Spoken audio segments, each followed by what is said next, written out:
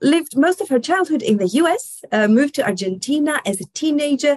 She has a master's degree in applied linguistics and TESOL and has been involved in the education field for many years. Karina's career began nearly 30 years ago when she taught business English classes at international companies. And during that time, she also taught general English to young learners. She has also shared her knowledge in the field of English teaching as a speaker at TEFL or TESOL conferences and developed content for some of our teacher training courses. Karina joined Bridge in 2003 at the center in Buenos Aires, Argentina, as the head IDELT trainer. I hope I got that right. And is currently a Bridge tutor and the academic trainer at the Bridge English Center in Santiago, Chile. A very impressive background. Karina, I'm going to hand it over to you. Thank you so much, Martina.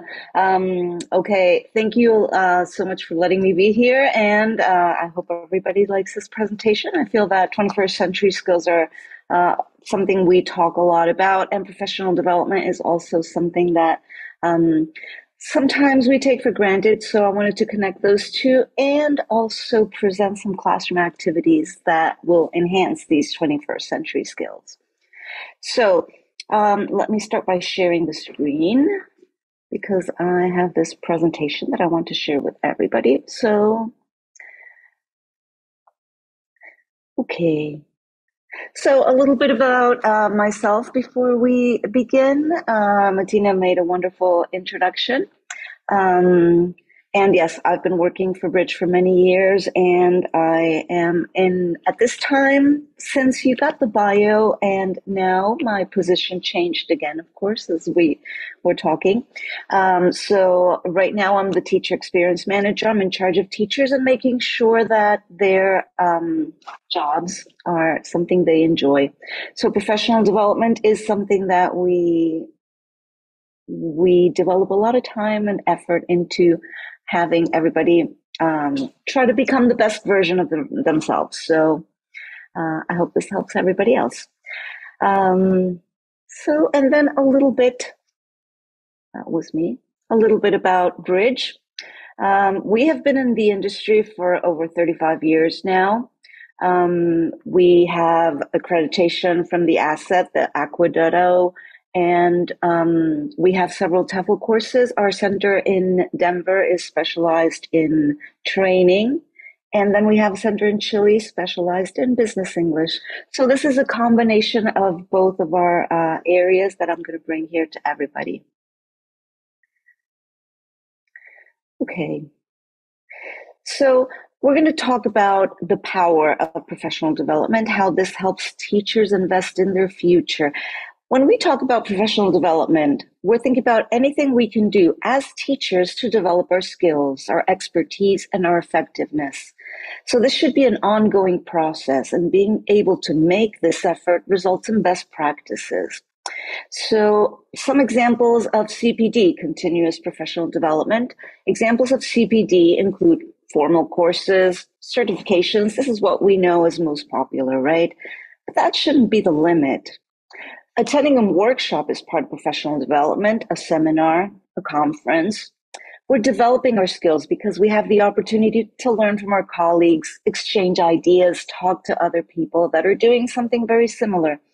And we can also, another form of professional development, right, is research online, find material, find professional literature, research papers. There's tons.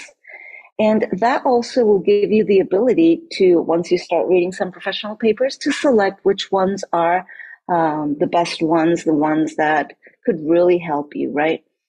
Maybe one of the most important aspects of CPD is also being able to reflect upon our own professional practice, keeping a journal, writing things down, taking notes, or even something as simple as finding a more experienced colleague, a coach, a mentor, anybody who can guide us through better performance. That's also considered professional development.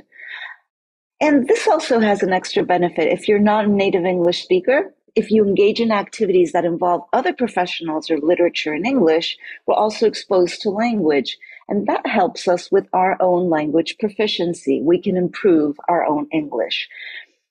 There are many words, expressions, phrases that we can learn. It's important to consider this aspect as well when thinking about professional development, right? And on top of that, if a school is concerned about CPD, that's a school that cares for their teachers.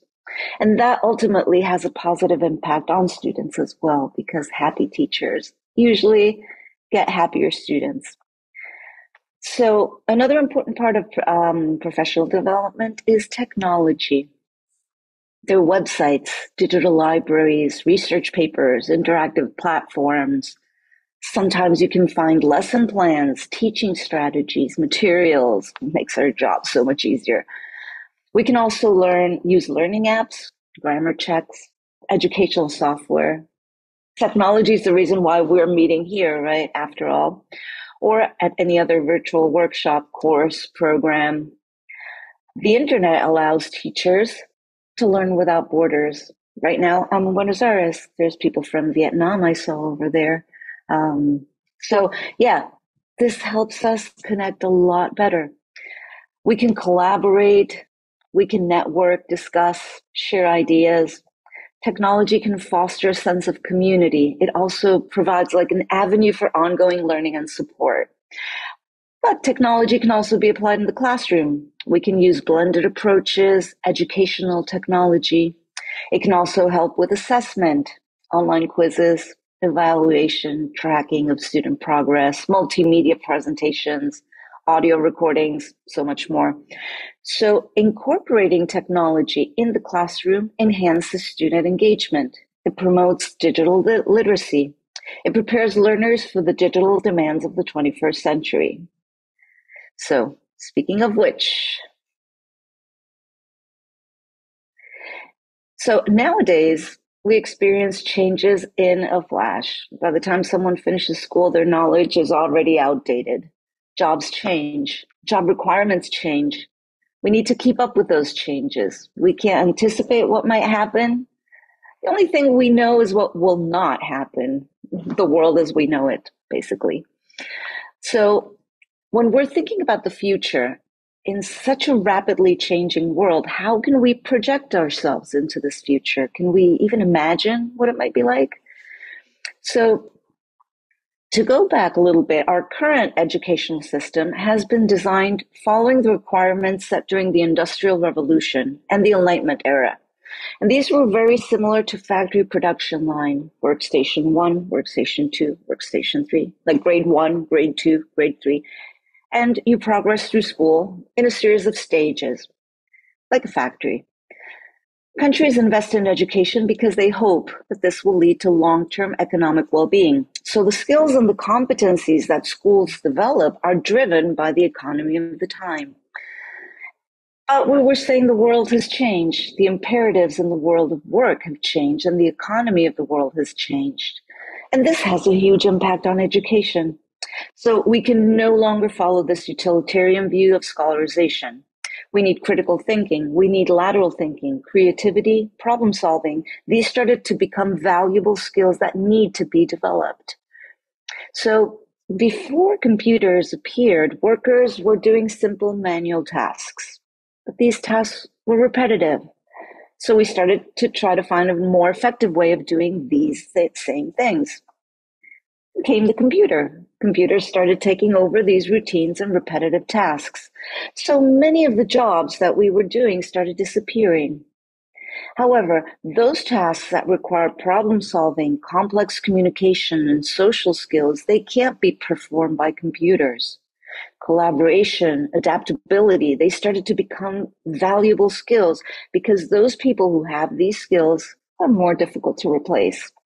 And even more so, if these people have the ability to adapt and acquire new skills on their own, they will be even more difficult to replace by a computer. Now that we have artificial intelligence, we can have a computer learning from their own experience. So there are other skills that we need to develop to make sure that our jobs are still valuable to the community. So jobs won't entirely disappear. They'll be redefined.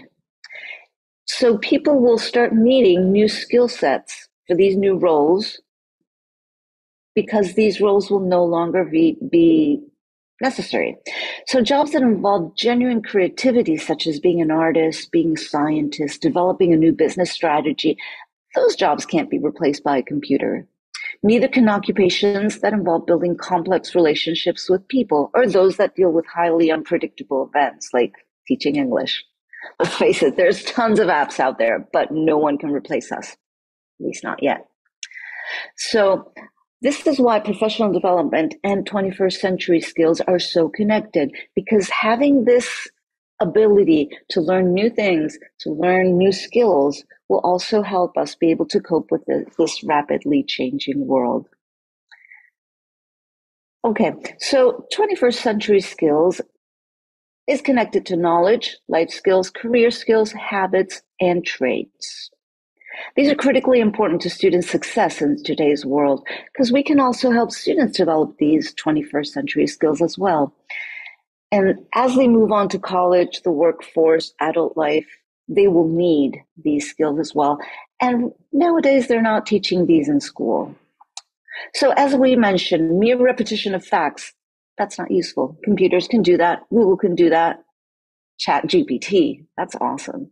How many times have we used it to plan a lesson? So today we're going to go over 3 of these 21st century skills and describe some of them and mention some ideas to use in classroom to help our students develop those skills. First one I want to talk about is collaboration. I love that image to speak of collaboration because individualism leads to heroes. One person single-handedly defeating the dangers of the universe, coming to our rescue and making us believe that we actually need to be rescued, right?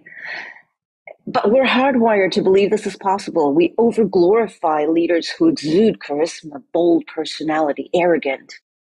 If you ask me, maybe a little bit narcissistic, right? But it's my opinion. So again, before talking about century 21, I would like to go back to the beginning of century 20. I would like to go back to Vygotsky, a Russian constructivist psychologist from the early 1900s. I think many of you must know him. His theory is still applied today. He stated that children have 3 basic areas: what they have learned, what they can learn yet, potentially, and what they can't learn yet. So he called this area of the potential to learn something, this area of what they can learn soon enough, the zone of proximal development. He called it ZPD. And he observed that learning occurs best when there's someone else helping, especially if it's a more competent peer. So this led to the importance of collaborative learning that we're talking about these days as if it were 21st century skills and something really new. It's not. So back to ZPD, if something's too difficult or too frustrating, obtaining help can increase their skills. Jerome Bruner in the 1960s used the term scaffolding to connect it to Vygotsky's ZPD.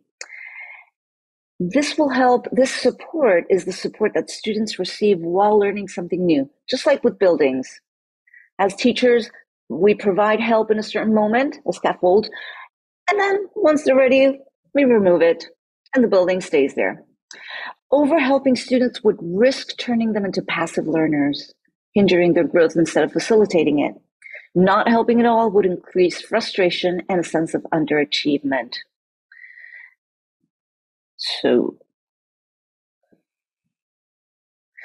I like Scott Thornberry's use of this term as well when he talks about a language system like being under construction, because that will let them attempt language tasks they might still not be ready for, and sometimes might even succeed. So holding their hands through the learning process, giving them crutches, it's not such a bad practice. And then another definition. Ibrahim talks about dependability and a sense of companionship, not being alone, togetherness. When students are working in groups, they'll be part of a community where everyone will lend support to one another.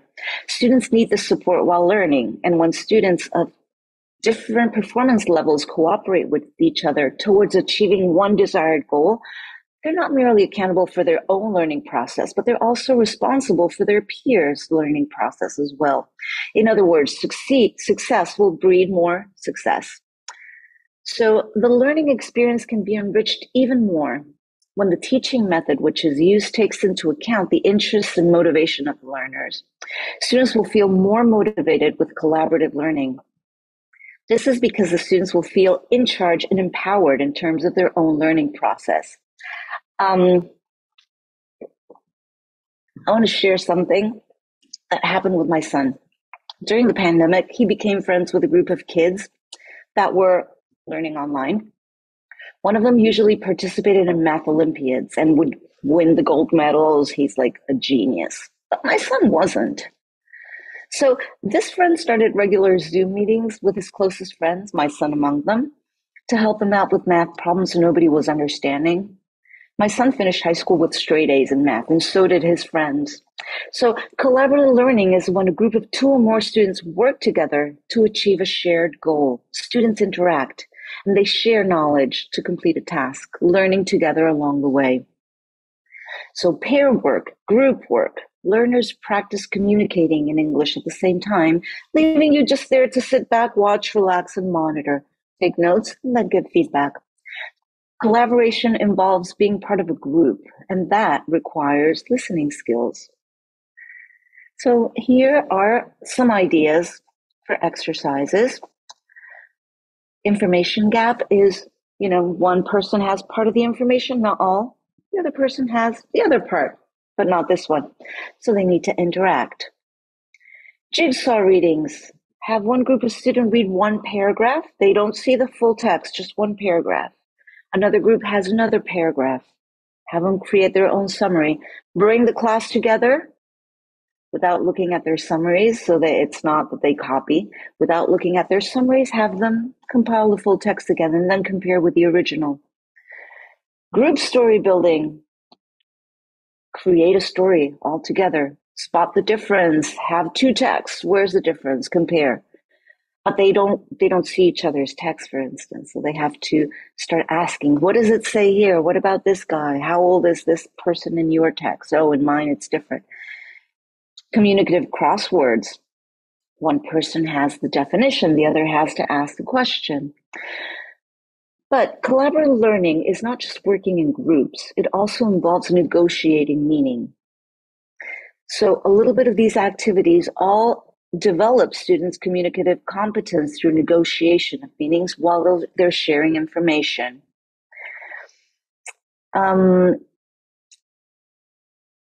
Next skill that we're going to talk about, leadership. Yeah, leadership, the ability to lead, yes, to influence, to guide people. Former US President Eisenhower said that leadership is the art of getting someone else to do something you want done, making them believe they want to do it. It involves making decisions, having a clear vision, establishing achievable goals, and providing the tools to reach those goals.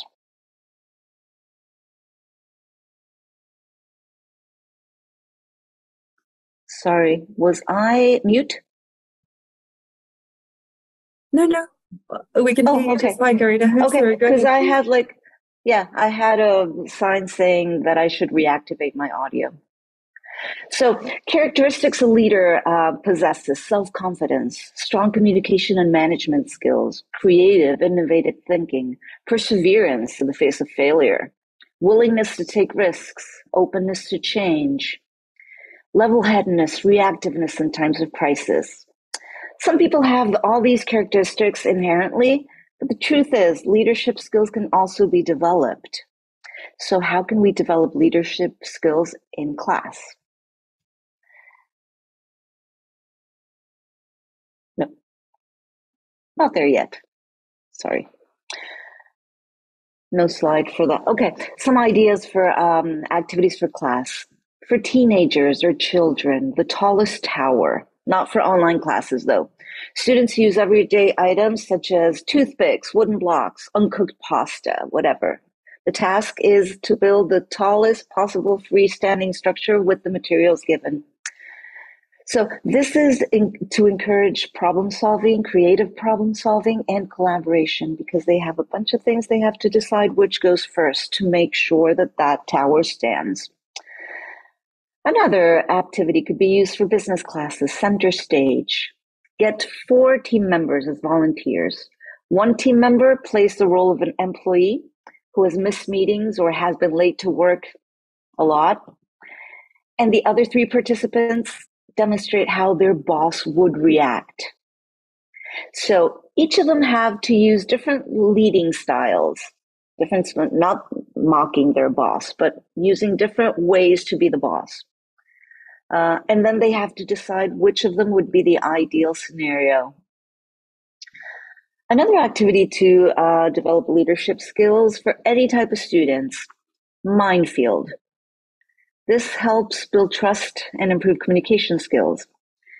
We have students working in pairs, one blindfolded, and using specified communication techniques, they need to negotiate their way around or over a minefield of obstacles. They need to use words like left, right, forward, backwards. And the person blindfolded should not step on a mine. One more activity for children or teens, magic carpet. Get a rug with enough room for everybody to stand within its boundaries. And then let the group know that their task is to work together to flip the rug over without any participants stepping off. Of course, instructions should be given in English. Otherwise, it makes no sense to use it in an English class, right? Another one for business students, if they're business English teachers in here, the what if game. Present different hypothetical and problematic scenarios to employees. Like you didn't follow rules and therefore lost an important client, or you lost a lot of money for the company. How do you justify this? What's your solution? This activity works best if you give them a very short time frame. They work alone first, think about it.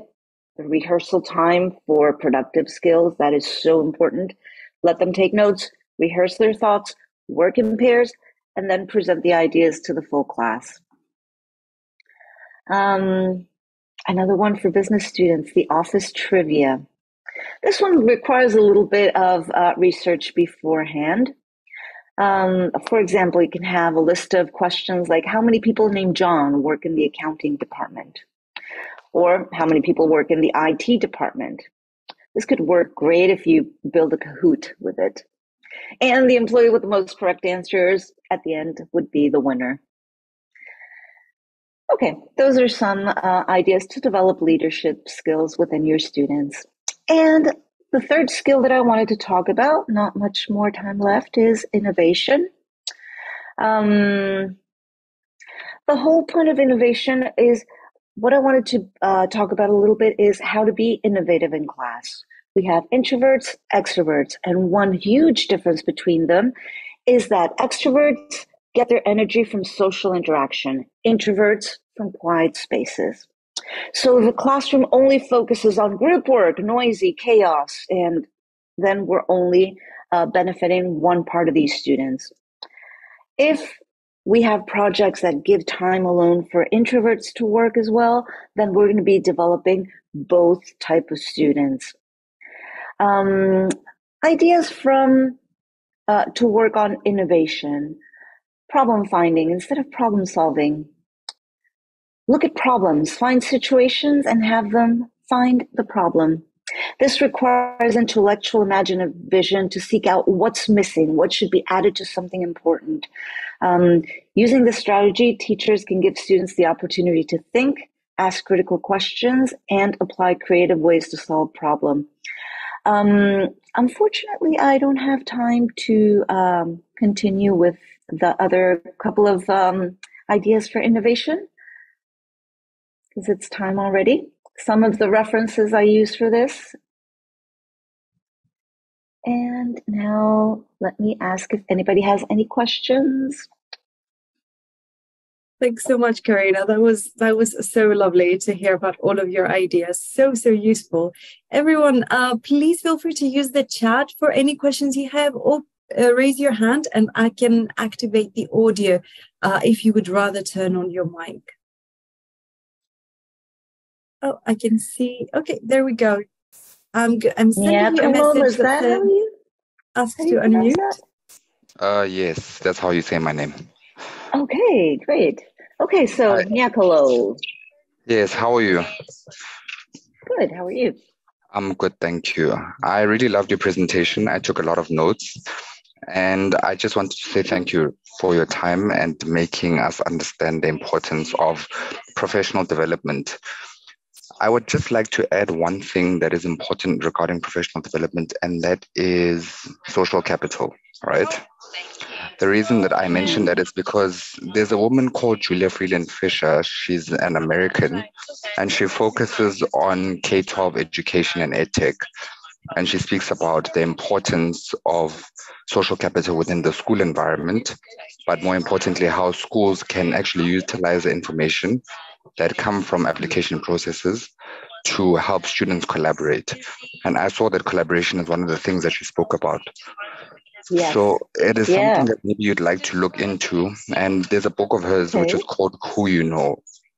And it provides some insightful ways in which students can actually get insight from their fellow colleagues, and also how the school can open up the space to facilitate collaboration. Great, thank you so much. Okay. Any other questions, comments, things to add? Let's see. I'm waiting. That was very, very interesting. It really was. It really was. I see some people thanking you already through the chat as well. Would anyone else like to say something, or do you have a question?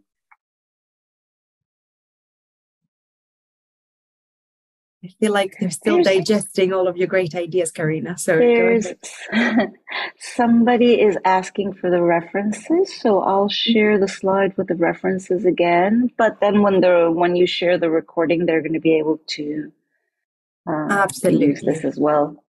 And as you're doing that, I'm just going to post our links to our social media, because that's usually how we update you, everybody, about what we do.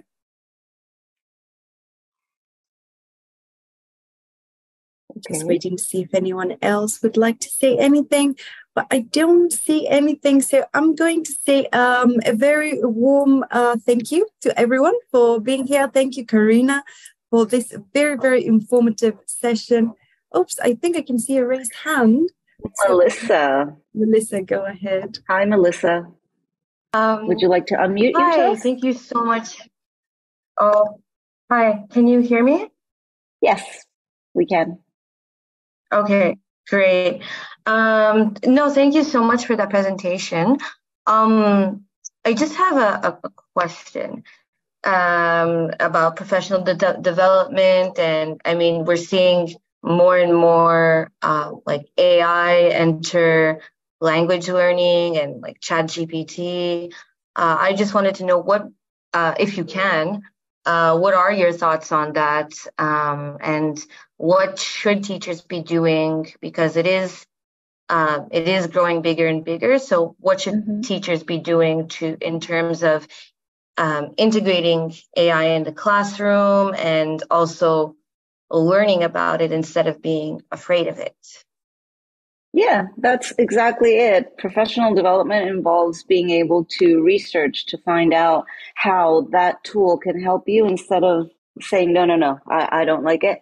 Saying, oh, let's see, this could be interesting, and have the tools needed to be able to use it wisely, because like you said, we need to use it wisely. We need to use it, but wisely. So that requires investigating, researching, finding out how to use it, how people implement it, what's useful, what's not. I find it awesome. I mean, it helps so much. I want to write an email, and I just write it in like rough terms, and then I get like an awesome written email, formal email, and it's so time consuming to start thinking, okay, so I need to say this, to say that. I use it for everything. Creating exercises, gap fills, remove the verbs in this following paragraph. or put the verbs in the base form in the following paragraph. And then you have a gap fill for your students in class.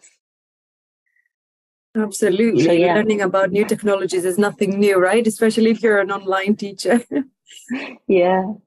Lovely. Exactly. Well, it has been an absolute pleasure, Karina. Everyone, thank you so much for joining us. Make sure you check the rest of the sessions that we've got running throughout the day. I'm just realizing that we haven't posted the link to the rest of the program, so let me just put that in the chat very quickly. But for now, I'm going to say thank you for joining us, and we hope to catch you in another session. And have a lovely day, Karina. Thank you so much, and I hope everybody enjoyed this session.